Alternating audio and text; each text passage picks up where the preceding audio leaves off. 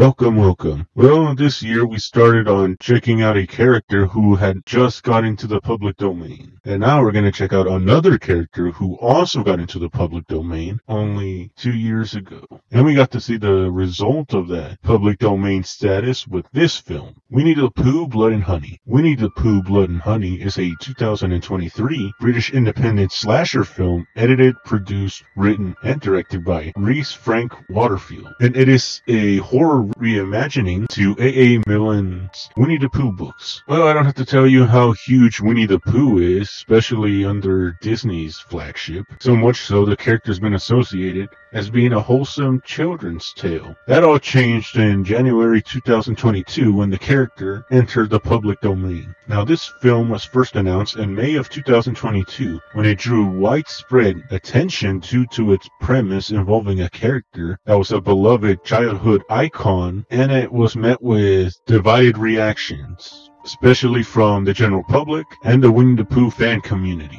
The film was produced by Jagged Edge Productions in association with ITN Studios. Now, the film was shot with a $100,000 budget in just 10 days in the Ashdown Forest of East Sussex, England. So, with all that out of the way, let's check it out. The film begins with some narration as we are told that a young boy named Christopher Robin met and befriended a group of anthropomorphic creatures, which include Owl, Rabbit, Eeyore, Piglet, and Winnie the Pooh. With the naivety of youth, Christopher ignored the dangers and befriended them all. He brought them food, and with each passing day together, their bond strengthened and grew.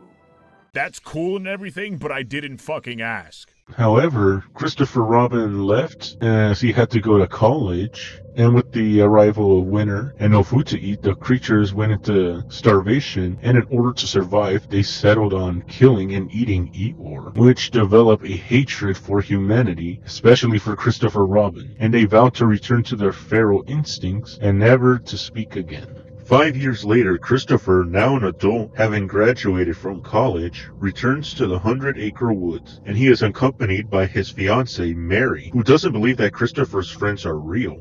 I don't want any secrets between us, and I certainly don't want you to think I'm crazy. I don't think you're crazy, Chris. Bullshit. Anyways, they arrive to find the place as a giant shithole.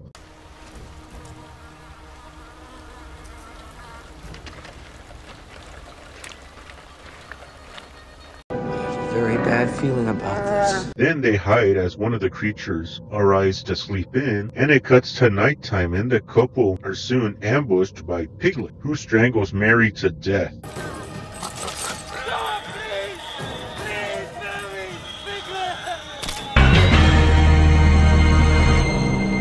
Fatality. After which Pooh arrives and Christopher just stands there, like, bruh, get the fuck out of there. Then both Piglet and Pooh drag Christopher into the woods, showing him Eeyore's skeletal remains, and they burn a corpse. Sometime later, we meet our other protagonist of the film, Maria, who is recovering from a recent stalking incident. And then one night, I was asleep in my room. The police found his computer and found loads of me. I had no idea. Shit just went from 0 to 100 real fucking quick. Anyways, she and her friends, Jessica, Alice, Zoe, and Laura, rent a cabin in the 100-acre woods. Oh, and there's also Tina, another friend who gets lost en route before Pooh captures her and does this.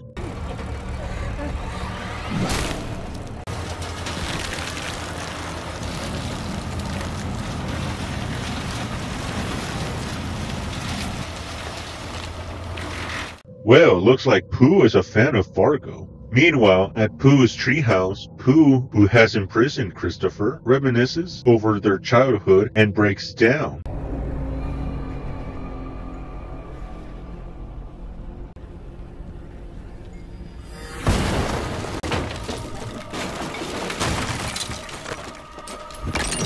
Holy shit! He isn't gonna do what I think he's gonna do! Then he brutally whips Christopher with Eeyore's tail, and he shows Christopher Mary's corpse, the same corpse that was barbecued earlier. and Pooh showers Christopher in Mary's blood.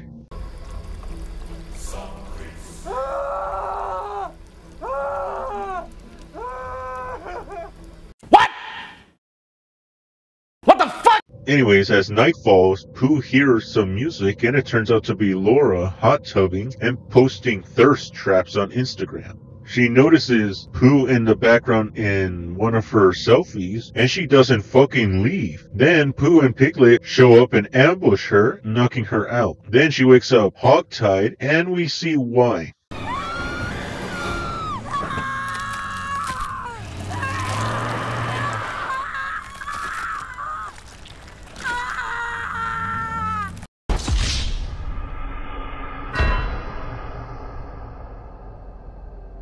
Anyways, the rest of the girls find Laura's dead body and panic as blood is smeared on the windows, spelling get out. And they spot Pooh being fucking Candyman for some reason. Then Maria and Zoe arm themselves with knives, and it turns out Maria is strapped with a fucking magnum. Goddamn, Dirty Harry would be proud. Anyways, Alice and Zoe end up in the pool room where Piglet shows up, knocking out Alice, and goes after Zoe.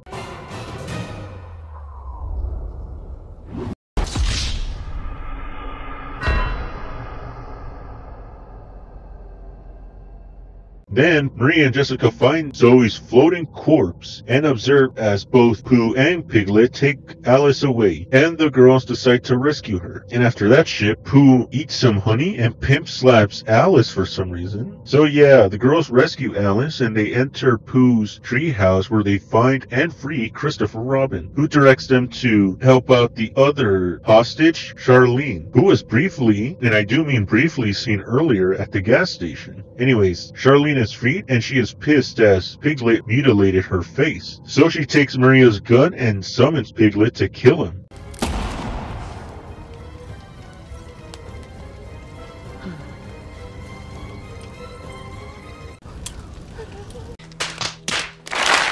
Anyways, Pooh shows up and knocks her down and pours honey on her face, and Piglet mauls her to death. Anyways, Pooh chases Maria and Jessica into the woods, and Alice stays behind and knocks Piglet unconscious with his own sledgehammer. Then she beats the shit out of Piglet.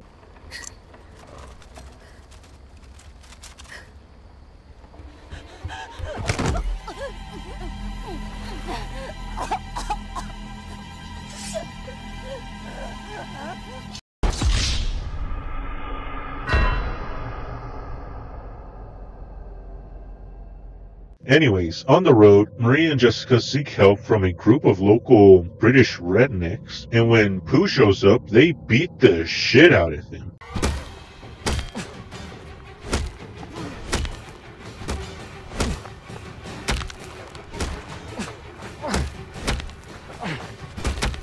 Few moments later. Then, Pooh beats the shit out of all of them.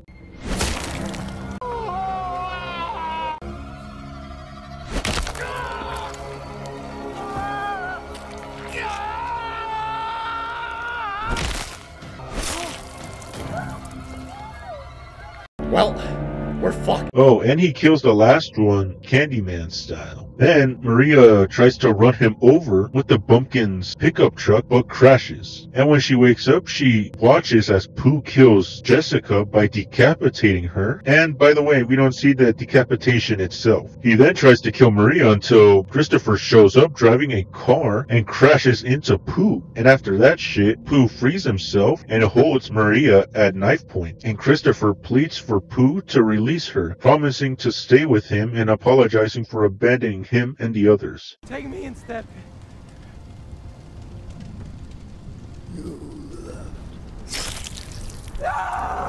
Shit just went from 0 to 100 real fucking quick. And after seeing his former friend is now beyond help, Christopher fucking books it, and Winnie the Pooh just stabs the shit out of her, just like this bitch. In the film, ends there. And that was Winnie the Pooh, Blood and Honey. The film received overwhelmingly negative reviews, but it was a financial hit as it grossed over $5.2 million worldwide against a $100,000 budget. And thanks to its success, it was followed up by a sequel, which has a bigger budget than the first one. And it also got the filmmakers into developing more horror films based on characters like Peter Pan and Bambi. So with all that out of the way, now what do I think of this movie? And well, it is bad. I mean, really bad. Like, it feels like they didn't put that much effort into this. For instance, it's not even scary. The storyline is, like, predictable as hell. Well, I wouldn't say 100% predictable, as that final kill at the end did catch me by surprise. And the characters are one-dimensional. Like, for instance, with Maria, you try to make her sympathetic by giving her a